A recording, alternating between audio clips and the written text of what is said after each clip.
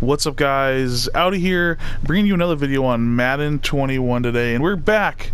We are back on Ultimate Team. The last video was franchise mode, first part. Hope you guys enjoyed. It is something different. I do plan on uploading that every other day or every couple days. It's not going to be my priority, just with right now content being down in Mutt. I was going to try something new, so hopefully you guys enjoyed that. If you did, show some support on the video. That'd be great.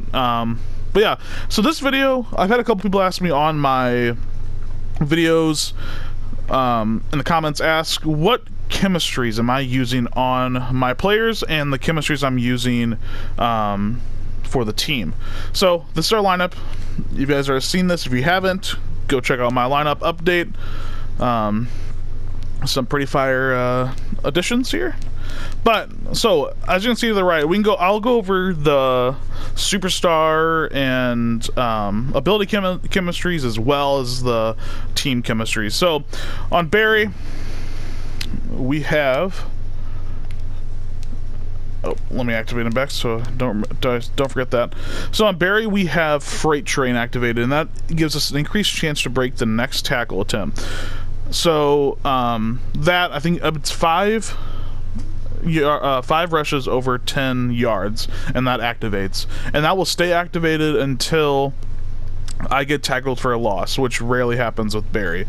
Sometimes it does activate. It does take some time to activate this, however, because I have found that, like, when I break off for a long run and I score a touchdown, that doesn't count, even though I could run 99 yards down the field, and that's still not going to count as one of my 10-yard rushes. So there has been moments like that where I break a run off, you know, and I score more than 10 yards, and then when I come back, when I have the ball in the next possession, I still didn't gain one from there. So that is something you have to watch out for. But awesome, one of the best, I think, X factors for our superstar's ability for the running back. I also have comeback on him, which reduces the zone objectives, which is that 5 10-yard runs while losing. So if it's tied, it actually helps when it's tied. So to start off the game, I only need 4 runs over 10 yards, and then when I'm losing, I also need 4 instead of that 5. Energizer replenishes stamina after a successful skill move, which is really nice with Barry, him having the high spin, juke, and having that little bit of trucking, but I never really truck with him. I replenish all my stamina right away, so that's an awesome one. Now, right now, the last one, I have evasive, and it grants steerable spin and juke moves. I really haven't seen the difference with the spin. I really don't use spin too often. I am thinking about taking evasive off, refunding it, and only getting the juke moves one where I can steer that one. I forgot what it's called. I think it's jukebox. Yeah, it's jukebox. So evasive right now, not really worth it. I am gonna probably switch that after this video. That's what I have on it right now. You can definitely tell the steerable move when I juke, but spinning you cannot.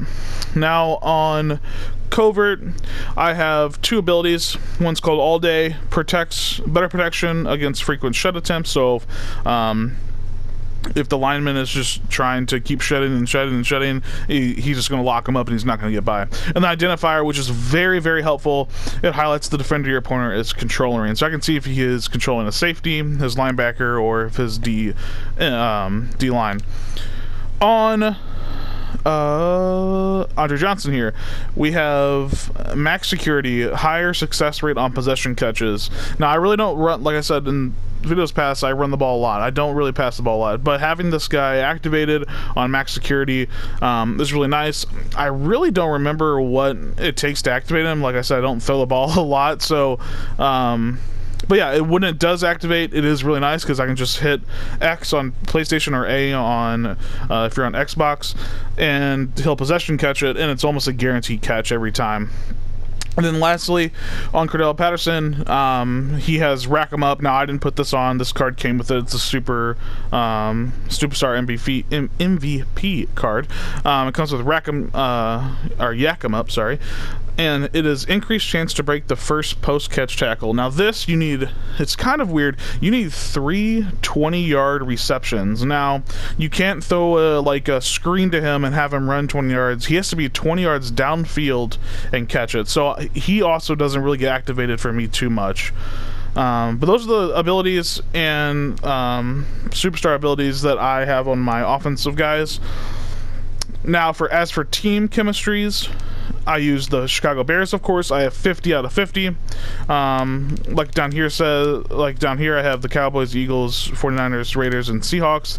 These 1 out of 5s, those are all one player from each team that was on the Bears previously that aren't on them right now and don't have a power up for me to switch it. Like Greg Olsen here.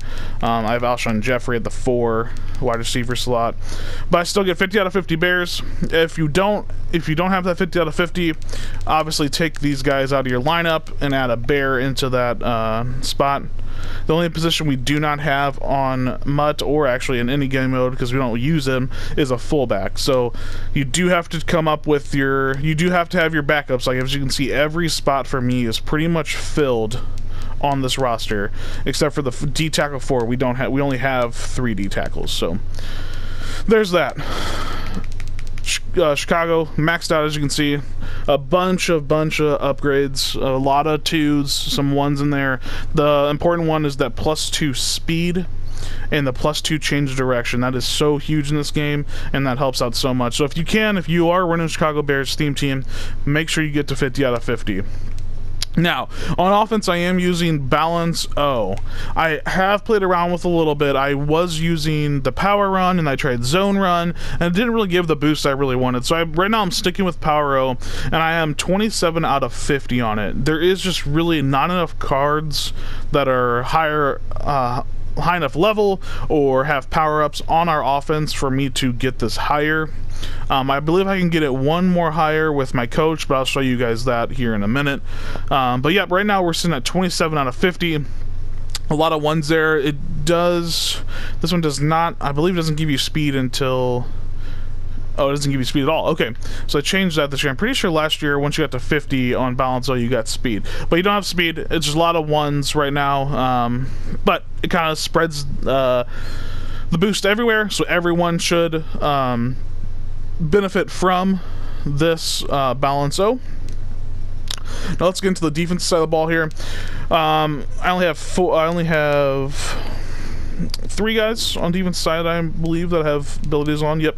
So the first one, okay, I don't know how to say his name. I'm pretty sure that's how you say it. But on him, I have Run Stuffer. Now this is an awesome thing if you can activate it. It's Block Shed that is more effective versus run plays. And I mean, I've got this activated, and he just destroys offensive linemen when they're running the ball. It's literally forcing them to pass. Now you need 5 tackles for a loss, so it is very hard to get this activated. But once you do, I mean, it is awesome. It is unbelievable. For ability-wise, I have Stonewall, which prevents additional yardage while being tackled, so this is awesome for the goal line, and those situations where it's like 3rd and 1, 4th and 1, or the short yardage situations where they need to get a first down or a touchdown. This stops him if he tackles them. This also complements pretty well with his other ability, which is Inside Stuff. Now this one is a glitch, totally worth the 3 AP points. It's quicker run sheds against inside and zone plays. Now everyone runs inside zone, and I think this even activates on some dive plays and some slam plays.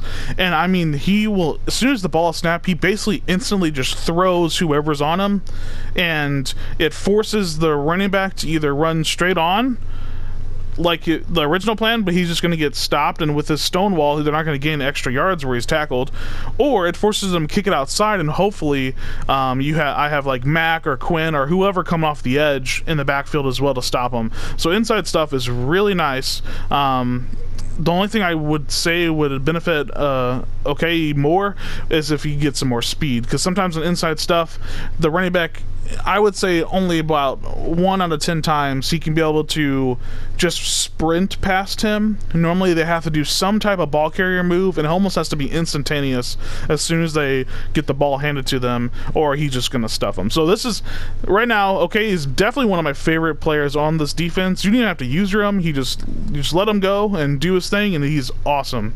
Now I'll skip over to Mac here. He also has run stuffer. Again, you need 5 tackles behind the line of scrimmage, or tackles for loss. Now I really wish, I believe sacks don't count towards that total, which I'm not sure why, because you are tackling them for a loss. But yeah, a lot of on run plays it works very well. Like I said, if you have him activated, he comes off the edge like very fast, and I mean, yeah, just get it activated. Get these guys activated on run stuffer. It's awesome. Under pressure, larger area of effect for QB pressure and disruption. So when Mac's coming off the edge, he's pushing that tackle back, and he's a bigger zone. So even if he's on the tackle, that zone around him affects the quarterback's throw. So even though the quarterback isn't really affected by him necessarily, but since he's in a zone, his throws become under pressure, which forces them to throw the pass inaccurately. And then lastly for Williams here, universal coverage improves coverage and catch knockouts in man and zone. So this is important because it covers man and zone defense. This is, I think, 3 incomplete passes to Williams' guy when he's covering, or in his zone that he's covering, or if you get an interception, it automatically switches on universal coverage. Now, the only downside to universal coverage is to deactivate it, they only need 30 yards of passing offense. So they come out and they start at the 20 after the kickoff, or 25 after the kickoff. They run the ball for 5 yards. That doesn't count towards that 30. But they throw the ball for, this has happened multiple times, 29 yards. Well, he's still activated for 1 more yard, but you can't let them throw the ball for another yard. So as long as they throw the ball under 30 yards, it'll stay activated. So it is pretty nice, but like I said, it is also pretty easy to activate. So that is the catch with that one. The other thing I want to get into here is on defense, I am running 25 out of 50 balance D. I really don't mess around with any other chemistry on defense besides balance D. This basically just helps every single person on the defense. If I went for like man or zone coverage, only the cornerbacks and safeties benefit from it, and there's not, like I said, there's not enough cards and power-ups to actually get a high total. So even with the full defense, I only have 25 of one chemistry. Maybe later in the season or in the year, I'll be able to switch chemistries, have multiple chemistries on the defensive side. But right now, we're only going with 25 out of 50 on balance D. Like I said, hopefully we'll get some more cards and upgrades here, and we'll be able to max that out pretty soon. And I believe that is it. Well, we have the coaches.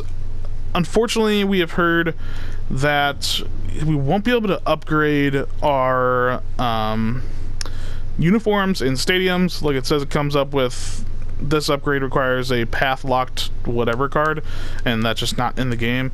They're unsure if they're going to have us be able to upgrade chemistries on them, but they said probably not. So unfortunately this year it's going to be a little bit harder to get those base chems of balance offense, balance defense, or whatever you're going to roll with these, but your coach still gets it, and I believe I still need 3 more slots, yeah, to max out with Nagy.